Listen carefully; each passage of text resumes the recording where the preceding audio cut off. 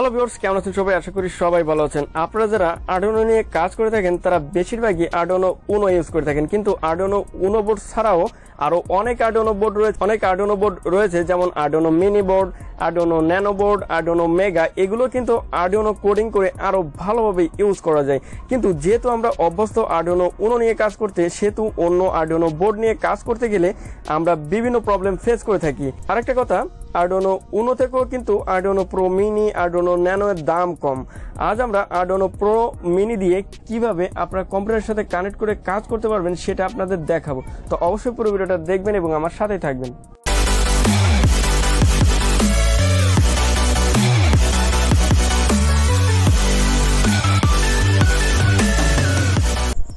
তো ভিউয়ার্স, চলুন দেখে নিই এটি করার জন্য আমাদের কি কি কম্পোনেন্ট লাগবে। আমার একটা আর্ডুইনো প্রো মিনি বোর্ড লাগবে, একটা ftdi USB ড্রাইভার মডিউল লাগবে, আর একটা কানেক্টর যাতে আমি আর্ডুইনো প্রো মিনিটা খুলতে পারি এবং ভালোভাবে লাগাতে পারি, একটি USB কেবল লাগবে, কিছু কানেক্টিং ওয়্যার। আর দেখুন, এই USB কেবলের সাথে ftdi ড্রাইভার মডিউলটা এইভাবে কানেকশন করে আমার কম্পিউটারের সাথে এর কানেকশন করে দিতে হবে। তো ভিউয়ার্স, চলুন আমরা কানেকশন ডায়াগ্রামটা একটু দেখে নিই যে আর্ডুইনো প্রো মিনির সাথে যদি আমি কম্পিউটারে সংযোগ করে এটিতে প্রোগ্রাম লোড করতে চাই তাহলে আমার সংযোগটা কিভাবে দিতে হবে। আমার লাগবে একটা ftdi মডিউল। দেখুন, এর সাথে আর্ডুইনো প্রো মিনির সাথে আমার কীভাবে সংযোগ দিতে হবে। দেখুন এখানে ডিটিআর এর সাথে, অর্থাৎ এটা হচ্ছে ডিটিআর, এটাও হচ্ছে ডিটিআর, তারপরে txt rx, অর্থাৎ এই txt সাথে rxর সাথে সংযোগ দিতে হবে, rxর সাথে tx, আর ভিসিসির সাথে ভিসিসি, গ্রাউন্ডের সাথে গ্রাউন্ড। জাস্ট এভাবে আপনি দেখে দেখে সংযোগ দিবেন। আমি জাস্ট এখানে দেখিয়ে দিয়েছি। আপনারা বাস্তবে যখন এই প্রো মিনিটা নেবেন তখন আপনারা বুঝতে পারবেন যে কিসের সাথে দিবেন। এটা কিন্তু আপনারা দেখেই সংযোগ দিবেন। ওকে, তো ভিউয়ার্স, আমি যে কানেকশন ডায়াগ্রাম আপনাদের দেখালাম, চলুন এই কানেকশন ডায়াগ্রাম অনুযায়ী আমরা সংযোগটা কমপ্লিট করে ফেলি।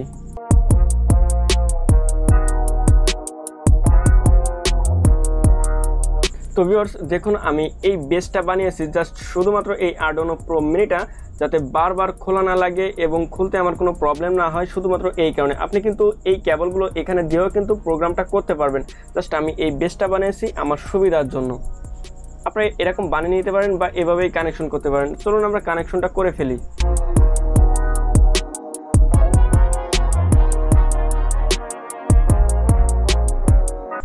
তো ভিউয়ার্স, দেখুন আমার কানেকশন মোটামুটি শেষ।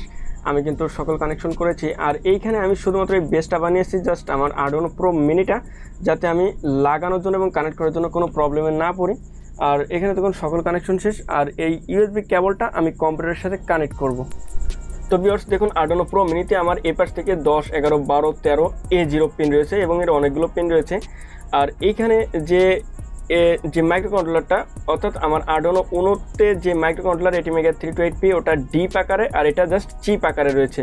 এটাও ATmega 328P মাইক্রো কন্ট্রোলার। ওকে, এখন দেখুন এখানে কিন্তু একটা এলইডিও আছে, অর্থাৎ আর্ডুইনো উনোতে যে 13 নম্বর পিনে এলইডি ছিল এখানেও কিন্তু 13 নম্বর পিনে এলইডি রয়েছে। এখন চলুন আমরা কম্পিউটারের সাথে কানেক্ট করি। তো ভিউয়ার্স, দেখুন কম্পিউটারের সাথে কানেক্ট করার সাথে সাথে কিন্তু এতে পাওয়ার পেয়ে গেছে, কারণ পাওয়ারের সাথে এখানে সংযোগ। তো চলুন আমরা কম্পিউটার স্ক্রিনে যাই। তো ভিউয়ার্স, আমরা কম্পিউটার স্ক্রিনে চলে আসলাম। এখন আপনারা একটু খেয়াল করুন, যখন USB পোর্টটা আমি লাগাবো তখন আপনারা এই কম্পিউটারের এই ম্যানেজে যাবেন, কারণ পোর্টটা পাইছে কিনা এটা আমার দেখতে হবে।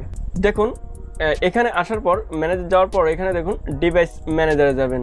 তারপরে দেখুন এখানে পোর্ট, এখানে কিন্তু কম পোর্ট আমার 6 পেয়েছে। দেখুন আমি এটা একটু খুলে দিচ্ছি। দেখুন এটা কিন্তু চলে যাবে। দেখুন এটা কিন্তু চলে গেছে। কিন্তু আমাদের প্রথমে যদি এই কম্পোর্টটা যদি না পাই তাহলে কিন্তু এইখানে যে অনেকগুলো অপশন আছে এখানে কিন্তু একটা ইরর দেখাতো। এখন তাহলে যদি ইরর দেখাতো তাহলে আপনারা কি করতেন, এর উপর ক্লিক করে আপডেট ড্রাইভারে গিয়ে এখানে কিন্তু search automatically update driver software দিলে আপনার নেট থেকে কিন্তু এটা অটোমেটিকলি নিয়ে নেবে। আর যদি আপনার কম্পিউটারে থাকে, যদি কোথাও থাকে, তাহলে ব্রাউজ মাই কম্পিউটার সেটা দিয়ে আপনি ওকে দিয়ে দেবেন, তাহলে এটা অটোমেটিকলি এই ড্রাইভারটা কানেক্ট হয়ে যাবে। ওকে, তাহলে আমি এটা কেটে দিই। তাহলে বুঝতেই পারলেন যে ড্রাইভারটা কিভাবে আপনারা সেট আপ করে নেবেন, যেহেতু আমার এখানে পাচ্ছে। এখন আমি আর্ডুইনো সফটওয়্যারে যাই।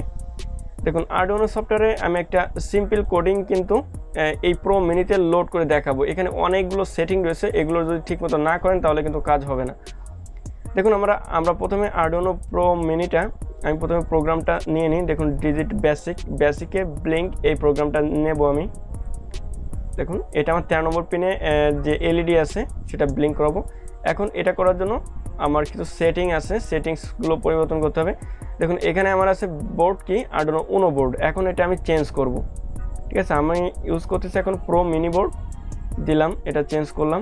তারপরে এখানে আসতে হবে, এখানে কিন্তু 4টা অপশন দেখছেন, ATmega 328P 5 volt 16 megahertz, ATmega 328P 3.3 volt 8 megahertz, তারপরে ATmega 168। অর্থাৎ এই আরডুইনো প্রো মিনি বোর্ডটা কিন্তু 4 প্রকারের হয়ে থাকে।